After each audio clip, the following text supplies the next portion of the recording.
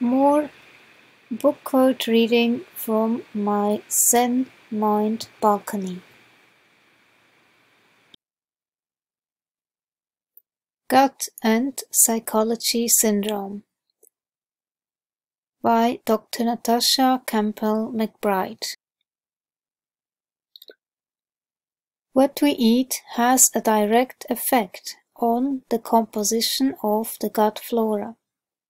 A modern diet of convenience rather than nutrition, full of processed foods, has a serious detrimental effect on the gut flora. Too many sugary foods and processed carbohydrates increase numbers of different fungi, Candida species in particular, Streptococci, Staphylococci, some Clostridia species, bacteroids, and some aerobic opportunistic bacteria. Processed and sugary carbohydrates like white bread, cakes, biscuits, pastries, and pasta also promote population of the gut with worms and other parasites. A diet high in fiber from grains, bran and breakfast cereals in particular, has a profound negative effect on the gut flora. Gut health and general body metabolism, predisposing the person to IBS, bowel cancer, nutritional deficiencies, and many other problems. Fruit and vegetables provide a better quality fiber that is not as harsh for the digestive system. Stress.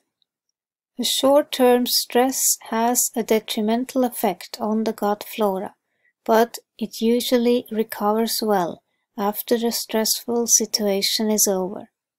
However, a long-term physical or psychological stress can do permanent damage to the indigenous flora.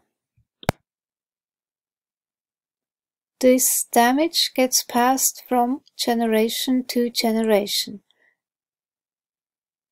as a newborn child gets its gut flora from the mother, and as the damage is passed through generations, it gets deeper and deeper. This process reflects in the severity of health problems related to abnormal gut flora seen in generations. For example, this is quite a common scenario, which I see in my clinic. A grandmother has mild digestive problems as a result of low-key gut dysbiosis. She passes moderately abnormal gut flora to her daughter. On top of that, she decides not to breastfeed, because it is not fashionable. As a result, her daughter suffers from allergies, migraines, PMS, and digestive problems. There is abundant evidence that many modern disease processes, including those resulting in cardiovascular disease, elevated triglyceride levels, obesity, hypertension, diabetes, hypoglycemia, and cancer, to name a few, are the product not of excess natural fat in the diet, but of excess carbohydrates. Other contributing factors certainly include ultra-prevalent and unnatural trans fats, rancid fats, unnaturally high quantities of dietary omega-6 fatty acids from vegetable oils, heavy metals and other pollutants, artificial chemicals and additives, and the widespread use of xenoestrogens, the artificial estrogen-like compounds used in pesticides, lotions, shampoos, plastics, and many other common household items, cosmetics, and cleaning supplies. Current marketing ploys and diet dictocrats unrelentingly cling to other notions, despite overwhelming and well-documented evidence to the contrary. More modern ills can be traced to chronic carbohydrate consumption than to any other single factor. Trans fats might come in at a close second. Nora Getgauda's Primal Body, Primal Mind Beyond Paleo for Total Health and Longer Life. That excessive sugar intake and high-calorie malnutrition are associated not only with diminished thiamine intake but also disrupt thiamine metabolism itself, decreasing absorption and increasing excretion. Thereafter, the conversion of pyruvate to acetyl-CoA is limited, diminishing acetylcholine synesthesis and disrupting autonomic balance. Concurrently, the lack of thiamine impairs oxidative capacity, reducing ATP production and increasing reactive oxygen species (ROS), the inflammatory cascades, and, if sufficiently serious or chronic, the changes in hemostasis noted in thiamine deficiency-induced pseudohypoxia. In adults, these cascades may take years to fully foment and present with sufficient strength to be clinically recognizable. Derek Lonsdale, Chandler Marsh, Thiamine Deficiency Disease, Dysautonomia and High-Calorie Malnutrition. Insulin emerges as a key player in many of the diseases that, unfortunately, are becoming remarkably common, from migraine headaches to fatty liver disease, high blood pressure, and dementia. Ben reveals the scientific studies linking these seemingly distinct health problems and more to insulin resistance, and, like so many other health disorders, this one is all too common. A recent study suggested that as many as 85% of American adults may be insulin resistant, and many other countries are likely at similar levels or worse. Carbohydrates, other than the largely indigestible variety found in fibrous vegetables and greens, have generally played a minimal role at best through most of human evolution. Fruit was consumed only seasonally by our Neo-Paleolithic ancestors in most places, and wild fruit is extremely fibrous and smaller in size, with less total sugar content. Many potatoes and tubers would have required extensive cooking to neutralize extremely toxic alkaloids.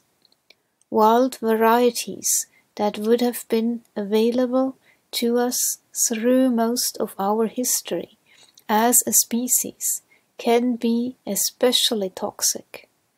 In other words, it isn't likely we were eating baked potatoes with our woolly mammoth steak, or much starch at all. In fact, of all the macronutrients, that is, protein, fats, and carbohydrates, the only ones for which there are no actual human dietary requirements are carbohydrates. This is a critical and very fundamental point to remember. we don't ever have to eat any sugar or starch of any kind at all in order to be optimally healthy. Benjamin Bickman, Why We Get Sick, the hidden epidemic at the root of most chronic disease, and how to fight it. In fact, insulin resistance is the most common health disorder worldwide, and it affects more people, adults and children, each year than any other, and yet most people are not familiar with the term insulin resistance, or if they are, they don't understand it. Not surprising, I'm a biomedical scientist and professor, and though I now focus on insulin resistance, I was once totally in the dark about this condition too. Nutrient deficiencies. Because of their role in oxidative metabolism and a host of other enzymatic reactions, evoke biochemical lesions. The pathological cascades initiated as a result become manifest long before anatomical lesions appear, and more conventional testing admits. Over the past few decades, all these conditions have been on the rise. But why? You're about to learn that a lot of it comes down to one root cause: insulin resistance and hyperinsulinemia, meaning too much insulin in the blood. But wait, isn't that actually two root causes? No, they are the same thing, like two sides of the same coin, differing only in the way you look at it.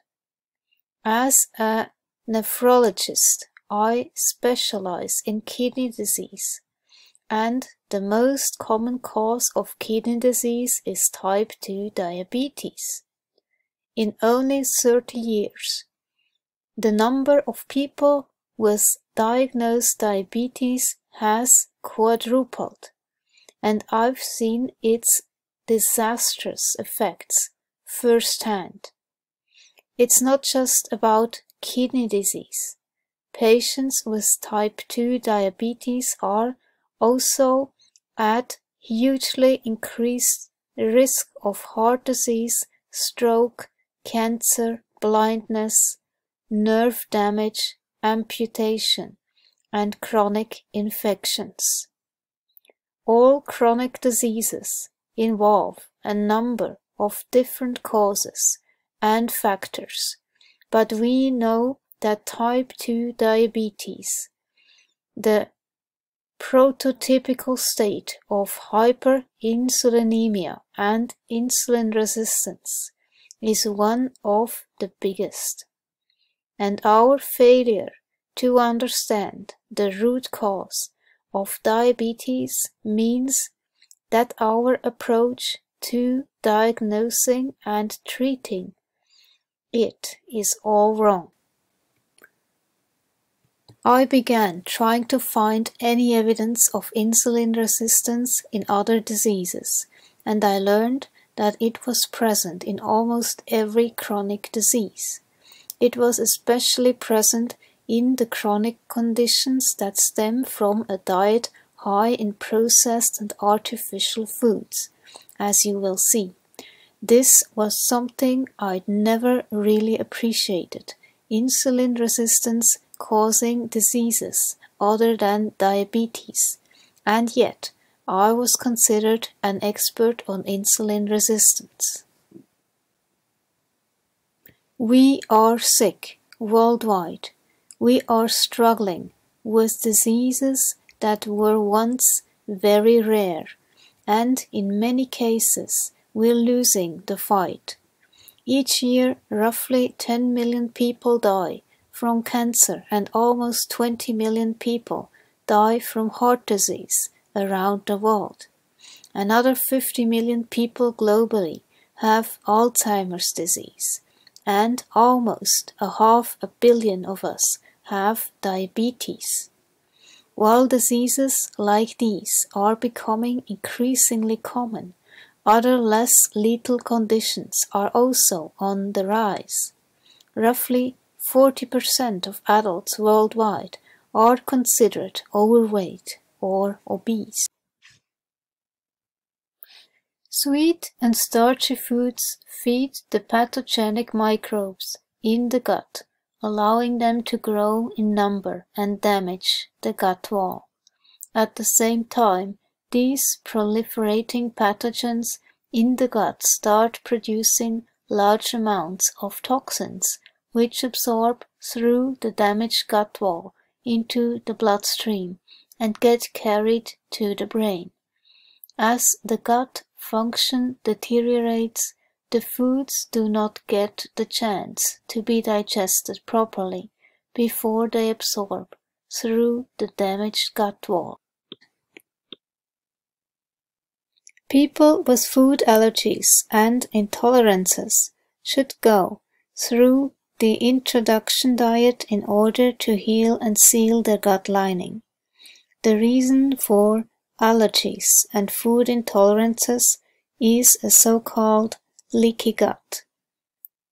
When the gut lining is damaged by abnormal microflora, foods do not get the chance to be digested properly before they get absorbed through this damaged wall and cause the immune system to react to them. Once absorbed into the blood, these partially digested foods trigger very complex immune reactions, called food allergy or intolerance. Histamine, an important neurotransmitter in the body.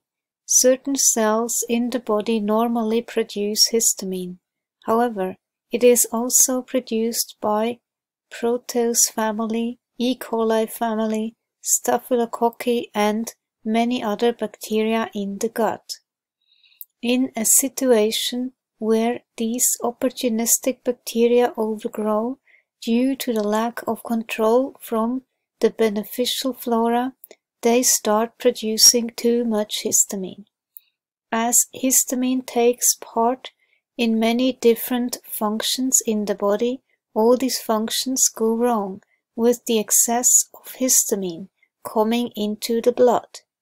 These are the common symptoms of this condition: allergies, constantly low blood pressure, excessive production of body fluids like saliva, dysfunction of the hypothalamus with hormonal changes, PMS is a common result, emotional instability, sleep abnormalities, addictions, and many others. An excess of histamine in the body is called histidilia.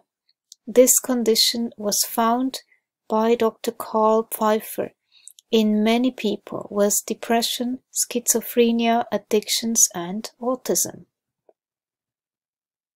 There you go. Sugar and anything made with sugar was once called a white death. It deserves 100% of this title. The consumption of sugar in the world has grown to enormous proportions in the last century.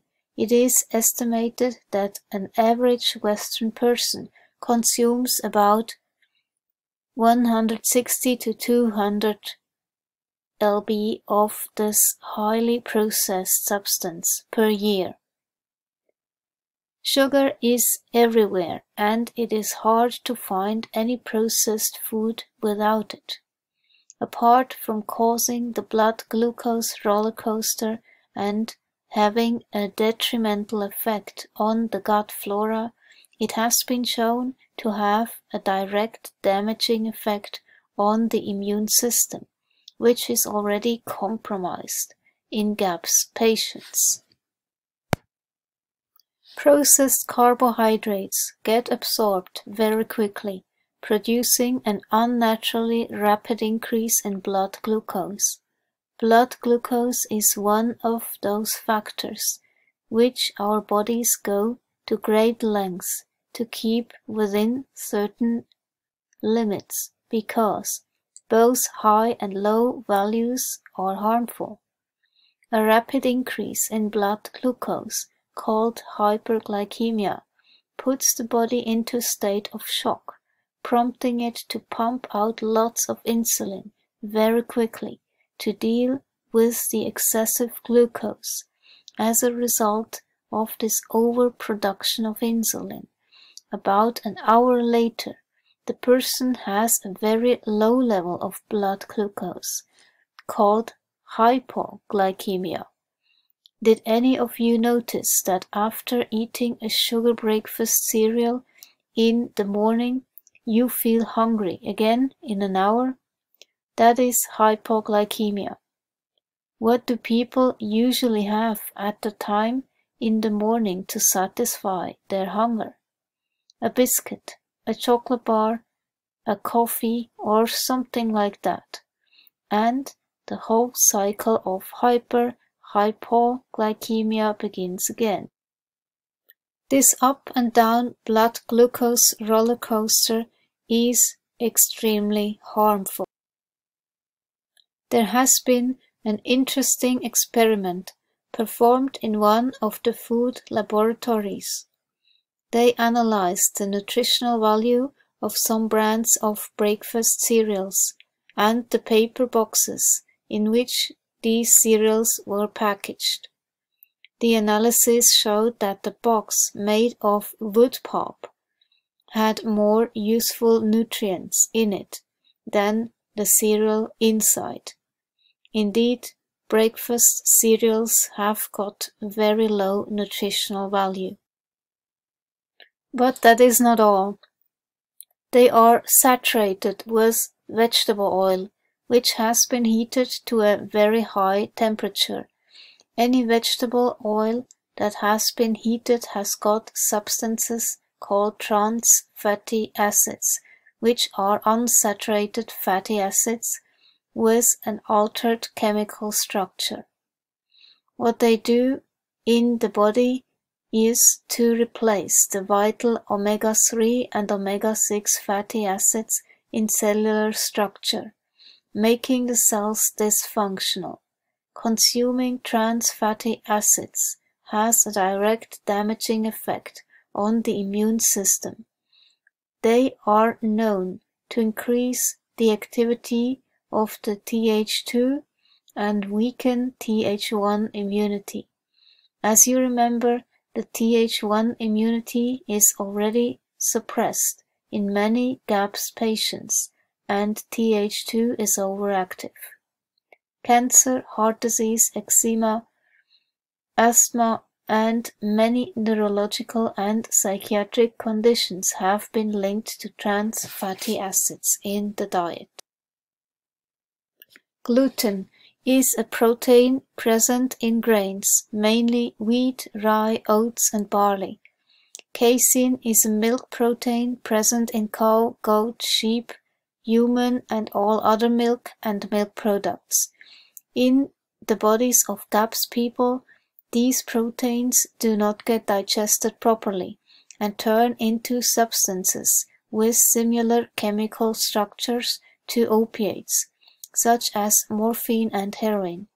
There has been quite a substantial amount of research done in this area by Dohan, Reichelt, Shattuck, Cade, and others, where gluten and casein peptide, called gluteomorphins and casomorphins, were detected in the urine of patients with schizophrenia, autism, ADHD, postpartum psychosis, epilepsy, Down syndrome, depression, and some autoimmune problems, like rheumatoid arthritis.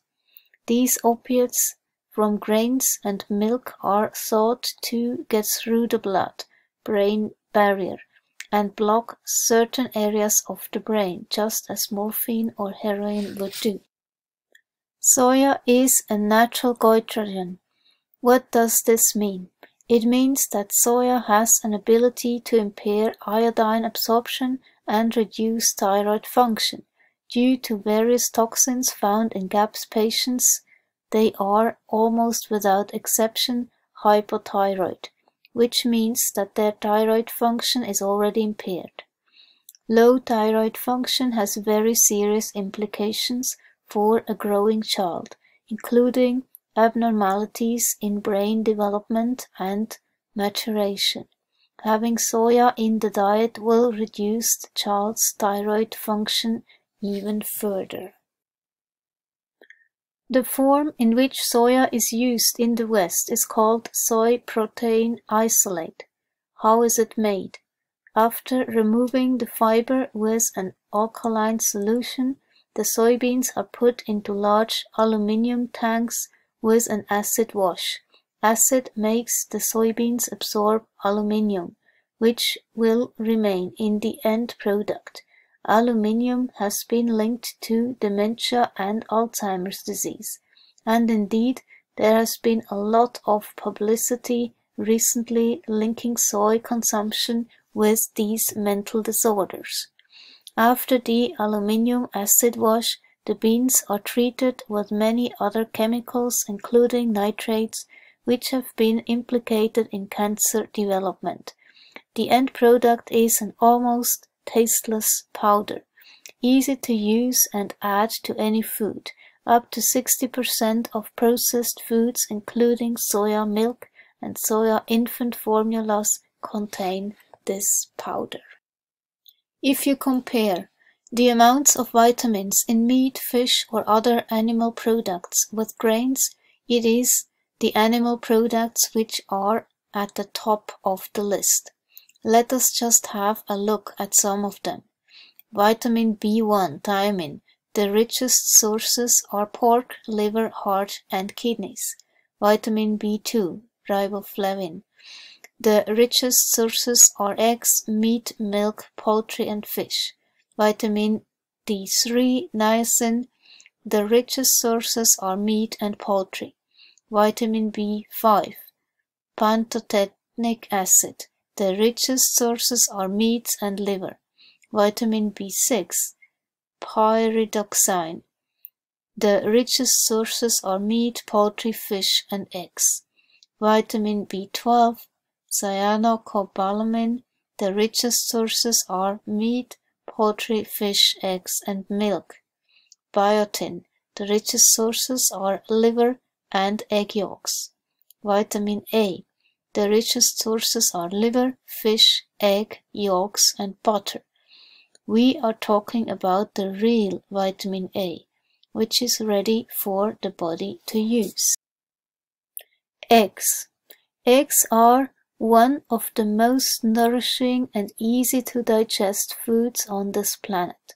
Raw egg yolk has been compared with human breast milk because it can be absorbed almost 100% without needing digestion. Egg yolks will provide you with most essential amino acids, many vitamins B1, B2, B6, B12, A, D, and biotin. Essential fatty acids, a lot of zinc, magnesium, and many other nutrients, which GAPS children and adults are deficient in. Eggs are particularly rich in vitamin B12, which is vital for normal development of the nervous system and immunity. The large majority of GAPS patients are deficient in B12 and hence anemic. Egg yolks are very rich in choline, an amino acid essential for the nervous system and the liver to function. Choline is a building block of a neurotransmitter called acetylcholine, which the brain uses for cognitive or learning processes and memory amongst its many functions. The majority of GAPS patients are anemic. It is essential for people with anemia to have red meats on a regular basis. Lamb, beef, game, and organ meats in particular. because these foods are the best remedy for anemia. They not only provide iron in the heme form, the form which the human body absorbs best, they also provide the B vitamins and other nutrients essential for treating anemia. Avoid lean meats.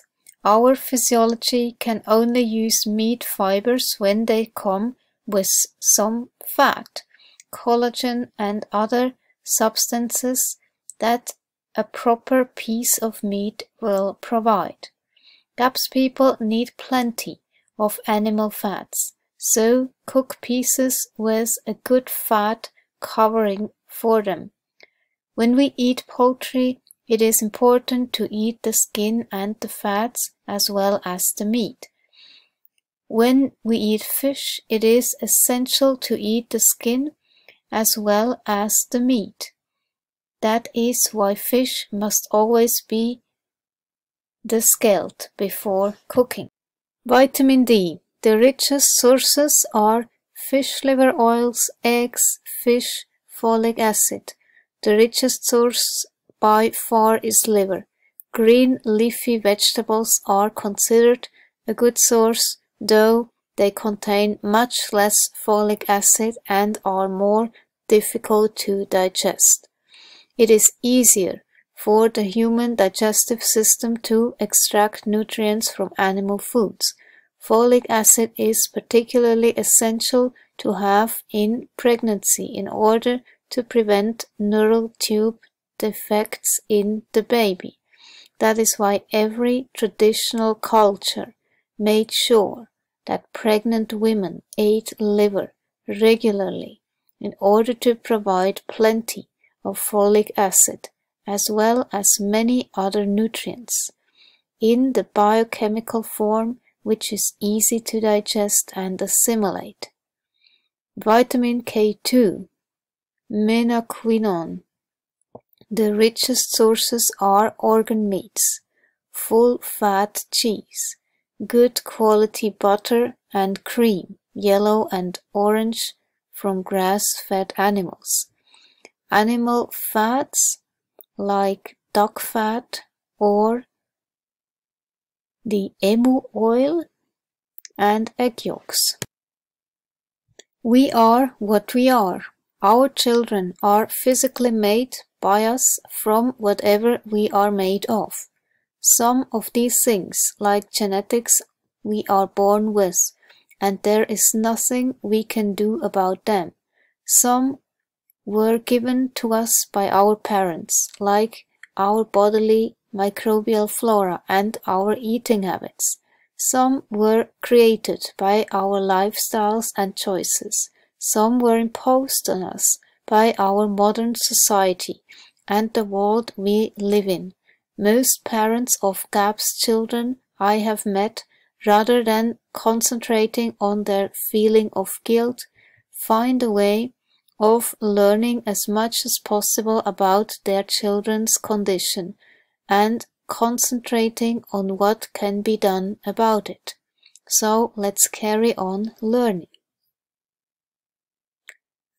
GAPS children and adults who are prone to diarrhea or loose stools have to have low fiber in their diet until the diarrhea clears. Apart from fiber, there is another substance which most of us would not be able to digest without our good bacteria in the gut. This substance is milk sugar, called lactose. It is a well-known fact that a lot of people are lactose intolerant, which means that they can't digest milk. Most GAPS children and adults are among these people. So, if you are trying to avoid something in particular like sugar or gluten, for example, reading an ingredient list may not always help you. If we look at the supermarket shelves, we will see that the bulk of processed foods are carbohydrates. All of those breakfast cereals, crisps, biscuits, crackers, breads, pastries, pastas, chocolates, sweets, jams, condiments, sugar, preserved fruit and vegetables, frozen pre-cooked meals with starches and batter are highly processed carbohydrates. To allow the enterocytes to recover and to stop feeding abnormal gut flora, starch has to be out of the diet for GAPS children and adults. It means no grains or anything made out of them, and no starchy vegetables.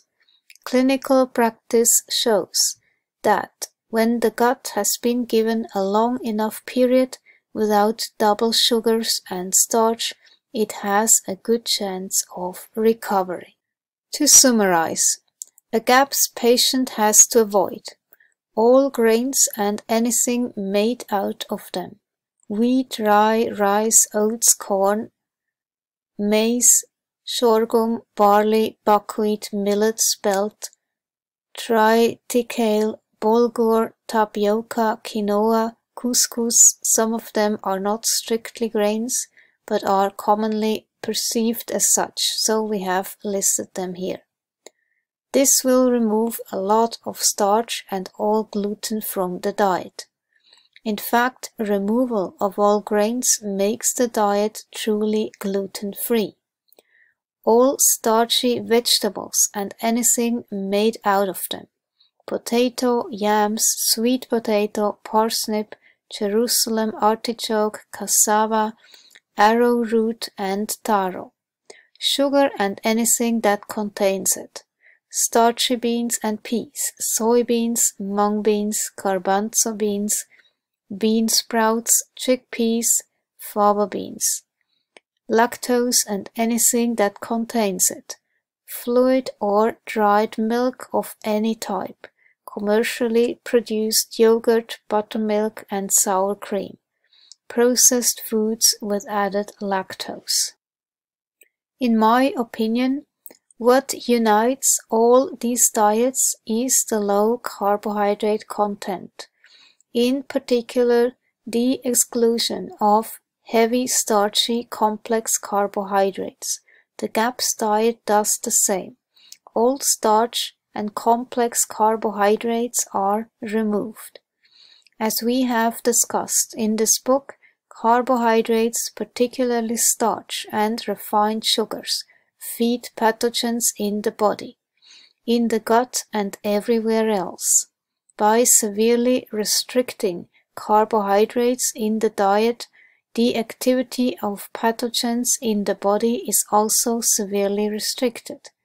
From the beginning of its existence, the side effect of GAPS nutritional protocol in many of my patients was the disappearance of fits, seizures, tics, spasms, and involuntary movements, whether truly epileptic or not. In many children, the fits just stop and never come back. In others, the severity and frequency of seizures reduce gradually to stop altogether or stabilize at some manageable level. Painkillers or analgesics like aspirin or ibuprofen are often prescribed for long periods of time to people with chronic pain. These drugs stimulate growth of hemolytic forms of bacteria and Campylobacter in the gut, all of which are capable of causing disease. GAPS children and adults have digestive problems, sometimes quite severe: colic, bloating, flatulence, diarrhea, constipation, feeding difficulties, and malnourishment, all to various degrees, are a typical part of autism, schizophrenia, and other GAPS conditions. Doctors often explain these symptoms as a result of patients' funny feeding habits and are not inclined to investigate them. whether we look at a child or an adult with gaps. In the majority of cases, digestive problems start at weaning time or times when breast milk gets replaced with formula milk and other foods get introduced. The second year of life is the time when many GAPS children start developing fussy eating habits, refusing a whole lot of foodstuffs and limiting their diet to a handful of foods, usually starchy and sweet.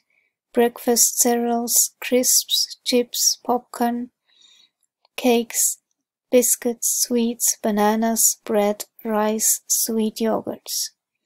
Most of these children would refuse to have vegetables, fruit, apart from bananas, meats, fish, and eggs.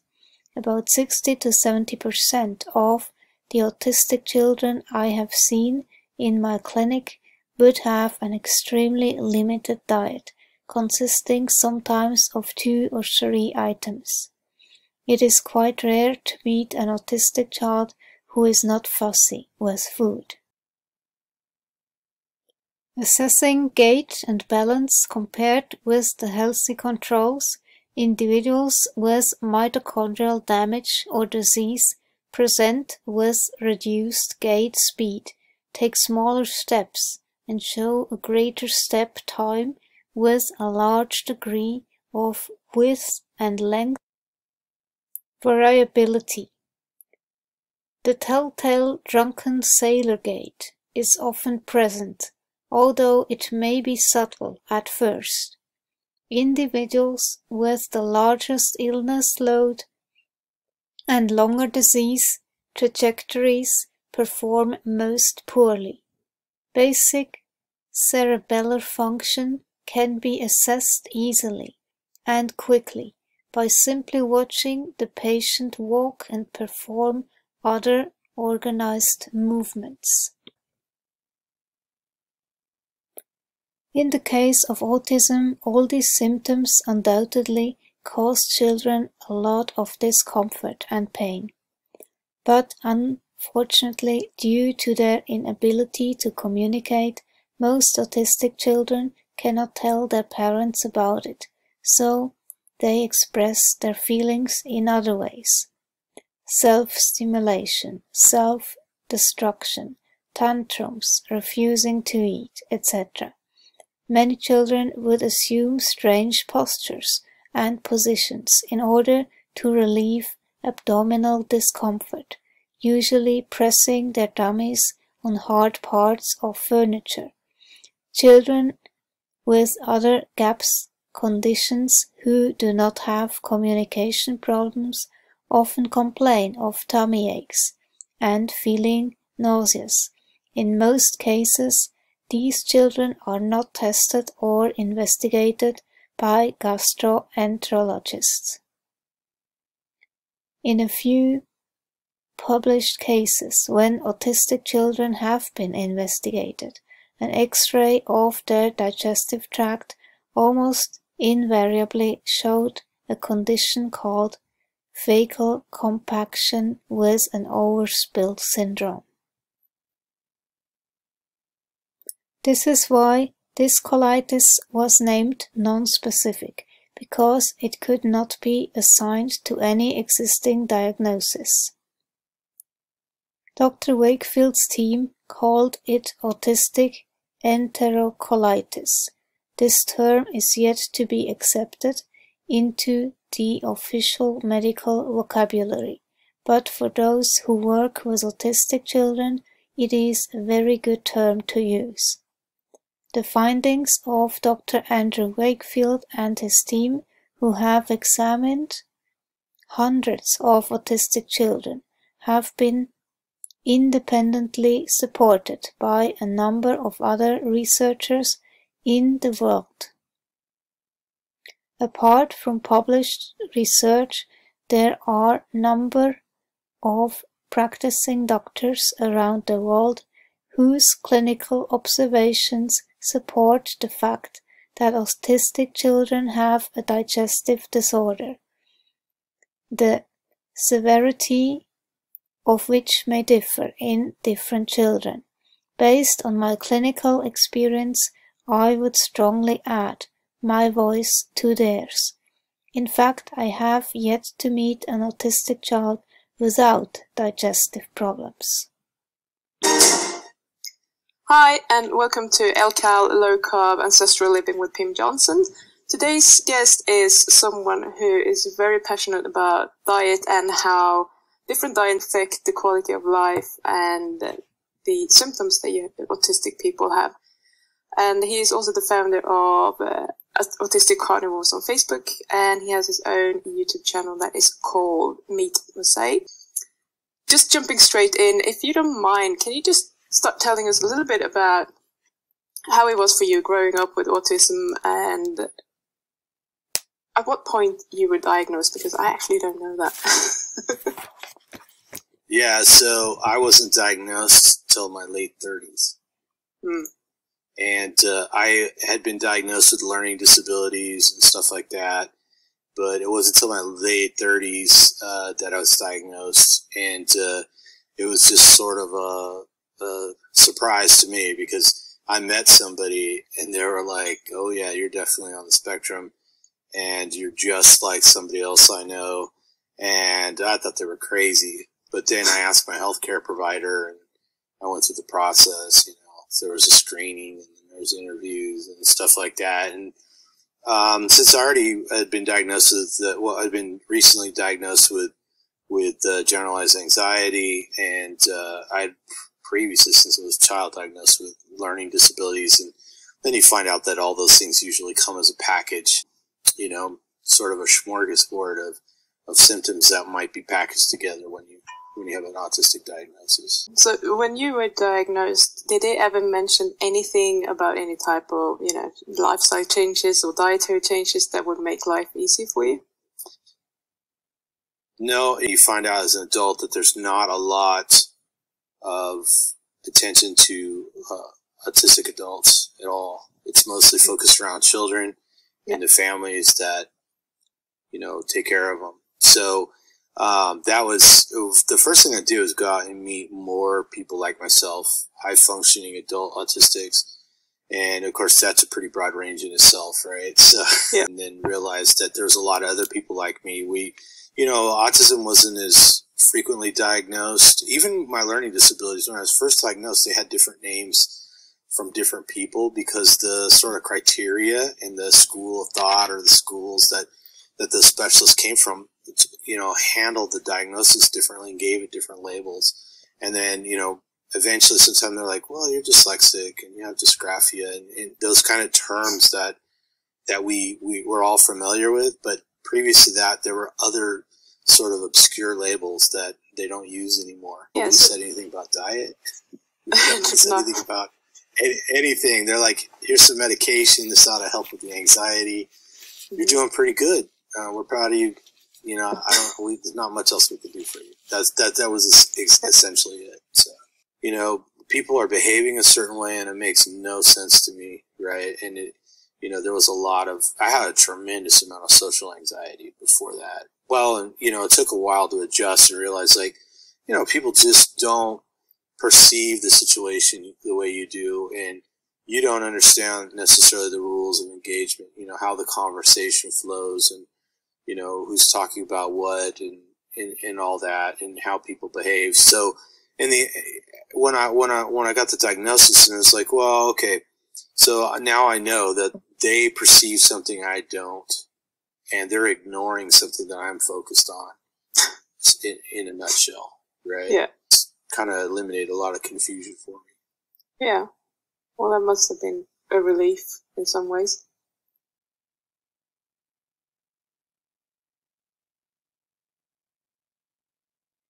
Dr. Natasha Campbell McBride has herself an autistic kid, and in my own journey, I went through her videos and heard her say that some can't eat any plant foods at all because their gut microbiome is so messed up. and this led me to read her books, the yellow one and the green one, and it truly helped me to just have the courage and try the no plant approach after paleo failed miserably. Dr. Natasha Campbell McBride, quote, "An absolute resuscitation for an anemic person is eating liver. Liver is a true powerhouse of nutrition. Whichever nutrient you take, find it in abundance in liver, including all the nutrients which GAPS people are deficient in. Making sure that your GAPS patient eats some liver on a regular basis will do immeasurably more for his or her nutritional status than the best and the most expensive supplements in the world. Folate, the richest source by far, is liver. It is easier for the human digestive system to extract nutrients from animal foods. Folate is particularly essential to have in pregnancy in order to prevent neural defect. This is why every traditional culture made sure that pregnant women ate liver regularly in order to provide plenty of folate as well as many other nutrients in the biochemical form, which is easy to digest and assimilate. An anemic person should eat liver and other organ meats once a week at least. A child needs a small amount, 1 to 2 tablespoons of cooked ground liver every other day, which can be mixed with any meat dish, or a full liver meal once a week. Dr. Natasha Campbell McBride speaks about no plant gaps. In the book Vegetarianism Explained, and on her website, Dr. Natasha Campbell McBride talks about her no plant gaps version. Many people would be surprised to hear that human beings can live exclusively on animal foods. In my clinic, I have patients who live entirely on animal food with great results, both children and adults. Patients with ulcerative colitis, Crohn's disease, and severe mental illness do very well on a no-plant GAPS diet. Not a leaf, not a speck of anything from the plant kingdom is consumed. These people live on meats, including organ meats, animal fats, meat stock and bone broth, fish, including shellfish and mollusks, fish stock, fresh eggs and fermented raw dairy, kefir, sour cream, ghee, butter, cheese and yogurt. So, at what point did you start looking into food, or was it just an accident? How did you, start? Yeah, so changing my diet really had nothing to do with it. I didn't expect it to affect the, say, autistic symptoms at all. I said, you know, what's it all about? You know, it's like, and he's like, oh, it's really about controlling insulin. It's really about, not eating too many carbs. And we didn't, neither one of us knew anything about that, but we started looking into it. We started reading books, and I think we started with Gary Taubes' Why We Get Fat. That was like our first foray into the low carb world. And my buddy Aaron we both got on the keto train, and he stayed there. And I was hardcore. I mean, I built spreadsheets, and I was doing glucose and ketone tests all the time, and I was logging food, and I was doing experiments like, well, what happens if you eat a whole pound of spinach, or whatever. And then it's kind of weird because you talk to, you know, friends and family, and they kind of didn't know what keto was. And, you know, and I was saying, yeah, but you know, I'm eating a high fat diet and this and that, and I feel great. And I had really bad arthritis at the time.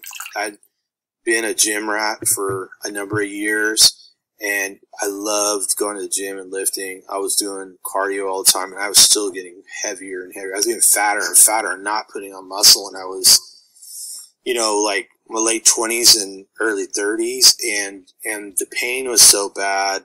It's like my sort of quintessential story was like I would eat an apple on the way to work in the car, driving a lot of traffic, sometimes a banana. And I noticed when I got out of the car, when I got to work, that I was in far more pain after I ate that food. And I you know, I grew up with that moniker that an apple a day keeps the doctor away. Yeah. You know, I thought I was doing something good for myself, right? And I was like, could this apple be causing all this joint pain? And then, of course, you know, on keto, you're cutting out carbs, right? Mm-hmm. So I'm nearly debilitating arthritis started to improve within the first week. I noticed, like, holy cow, I had terrible sciatica. I had bouts of time when I would drag one foot behind me for almost a month because I couldn't walk on both feet because the sciatica was so bad. I couldn't roll over in bed. I could barely get out of bed, you know. And I'd wake up in the morning and my fists would be clenched, you know, and it would hurt to straighten out my hands. And I was worried about not being able to work, you know, and I basically have a desk job. So I was like, I don't even know if I'm going to be able to keep working a keyboard. So, yeah. So that's how it started. So the sort of improving and alleviating of the autistic symptoms came as a surprise down the road. Interesting. And the arthritis went away. So did you just go lower and lower carb, or did you do some research and found carnivore specific? The silliest thing happens. When I was having the conversations with like my cousins and stuff randomly, and I was like, yeah, I'm eating this high fat diet, and you know, I'm not eating any sugar or grains or starches or anything. And I said, yeah, you know, like I'll have some bacon or whatever. And on two separate sides of the family. So one side is all pure blood Norwegian. The other side's a little more mixed, but still typically Scandinavian. And there, one cousin said, oh, do you remember great aunt so-and-so? She ate a half a package of bacon every day. She lived to be 100 and whatever. I was like, no, I didn't know that. You're like, and then bring it on on. the other side of the other side of the family, I heard the same thing. I was like, so two different branches of the family, there was these people, this generation that ate bacon, which is, you know, a processed meat, you know, it's supposed to be horrible for you, right? Mm-hmm. Yep. And so it's like one morning I got up, I cooked a whole package of bacon. I'm not a small guy, so eating a pound, you know, a whole pound of bacon, that's almost half a kilo, right? Is not really that much of a challenge for me. So anyways, I felt amazing, you know. I was like, man, this is great. And then little by little, I felt great all day. Wow. I was like, this is amazing. And then I was like, what if all the spinach and cauliflower and stuff that I'm eating, you know, I'd try and make bread out of flaxseed or, you know, coconut flour or whatever, you know, and it was all right, I guess, but I didn't really like it, and it seemed like a hassle. And I noticed that when I violated that all-important rule of not eating too much protein, I felt way better. And I noticed I felt better on the animal fat than, say, the coconut oil or the other fats, the plant oils, the seed oils, you know. So I was gravitating that direction, and I felt like I was like, I didn't know anybody approved of that at the time. So then I started looking, right? And I remember like finding World Carnivore Tribe on Facebook, and there was like 5,000 people there or something. It blew my mind, you know, it's like 50,000 now. But I was like, and then Sean Baker was on Joe Rogan. And then my head literally exploded. So I was like, holy crap, there's a doctor who's talking about just eating meat. And by then I had discovered, you know, zero carb Zen and lots of the other sort of legendary carnivore groups. I started just eating meat, and then I was like, maybe this is in my head, right? Maybe I just wanted to eat meat, and it's sort of a placebo effect. So I tried to go back to keto. I was like, I'll give keto another month. And I made it like maybe a week, because I still had bagged frozen cauliflower in the fridge, you know, all that stuff. And I was like, no, I don't feel as good. I knew right away, like, that just eating meat, you know, clearly was making me, there was a lot of cognitive, sort of enhancement. My anxiety that I hadn't really known I had an anxiety disorder for a really long, until about the same time I got diagnosed with autism. But once I was kind of working on that, and I was noticing it was getting better and better. It's like, it's a slow taper. The arthritis was gone really fast, but the anxiety was tapering off, you know, and I could tell. It's like, wow, this is like what it's getting closer to feeling like what people are supposed to feel like, I think, you know. And it was clearly the more meat I ate, the better I felt. So. Wow. Does it have to do with the meat? Or sorry, the amount of meat that you're eating, or is it the fat? What do you think it is that is making the difference? Or it's just cutting out vegetables? Well, I think I'm an earnest believer that there are enough sort of anti-nutrients / pesticides in plants, and that they, you know, they're binding up nutrients and causing, you know, bowel irritation, stuff like that, fiber in general. I think people don't have the capacity for fiber that we've been led to believe, you know, and I think that's individual. I think, you know, certain people tolerate different amounts of different things, but I think I had essentially had a deficiency of animal fat and a deficiency in protein, you know. So people, you know, and I do a fair bit of coaching and stuff, particularly with autistic people, and I think in the beginning people tend to do better on high fat, but as we adapt, I think we get a little more efficient. And somebody like myself, like, I go back to weightlifting after being out of it for quite some time, like 8 years. I gave it up because of the arthritis, and I lift more now. I'm going to be 52 in less than a month. And I can lift way more now than I could when I was in my 20s and early 30s.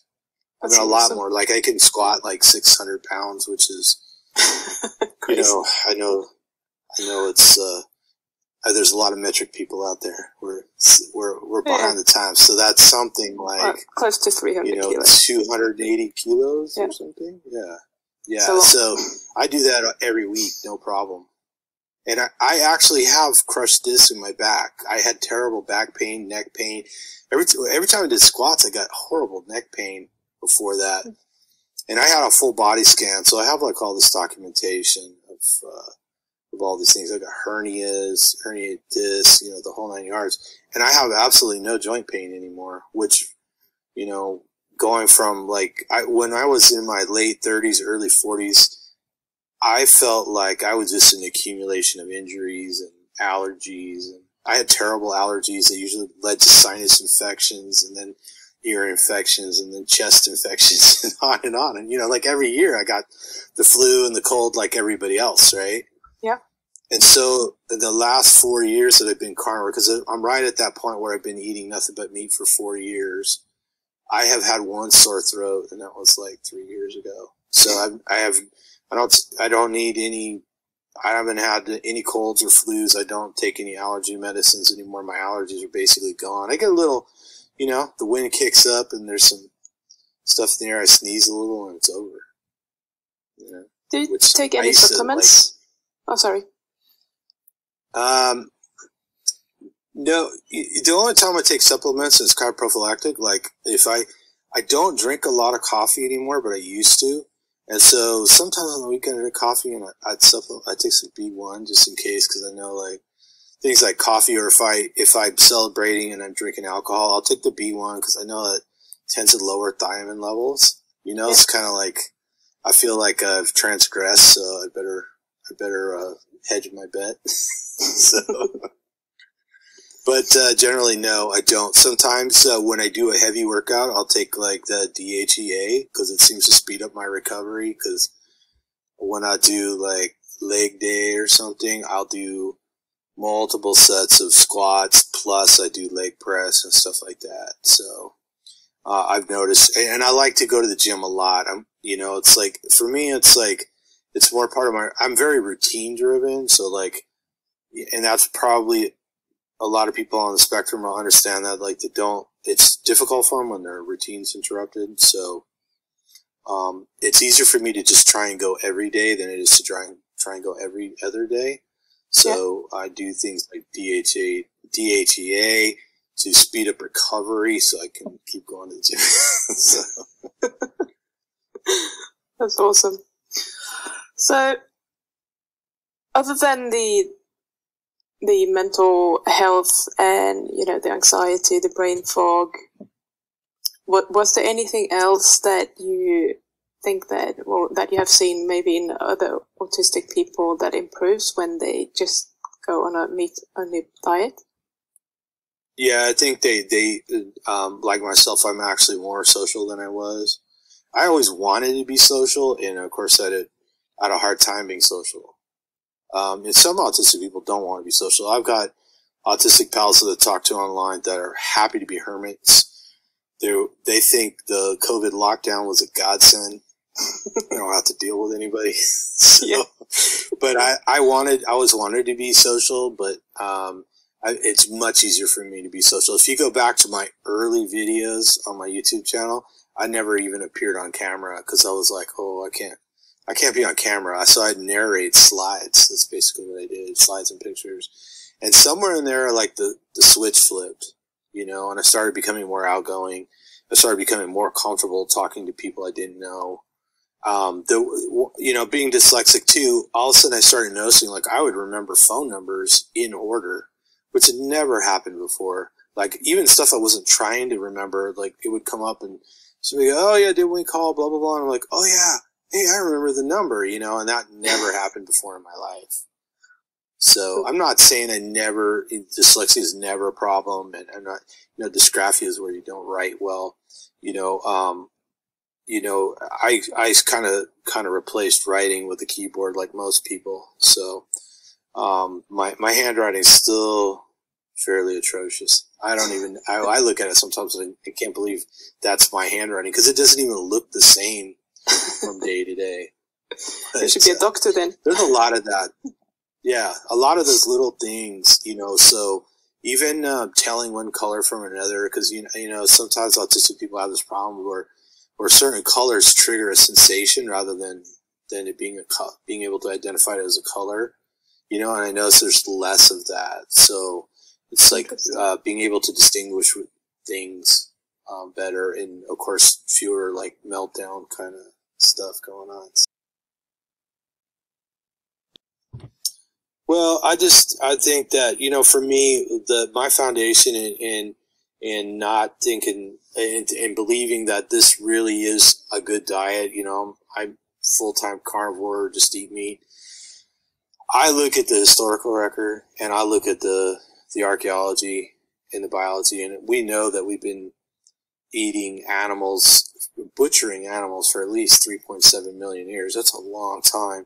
That's where the archaeological evidence states it quite profoundly that our ancestors, the pre-humans, were doing this. And we kind of all grow up thinking there's all these plants out there that we were eating. But then I asked people, before 10,000 years ago, what plants were we eating?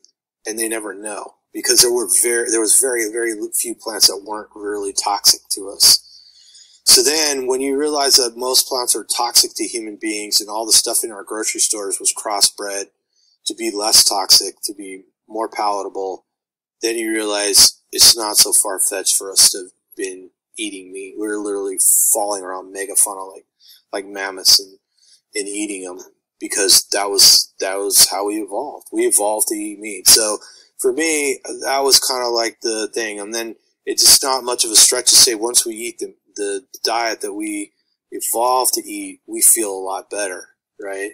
So that kind of takes a little bit of the mystery out of it. So, and I encourage people. I have time always sending out data to people, and showing them, look, here's the archaeological evidence, here's the nitrogen isotopes from the Planck Institute, and on and on and on.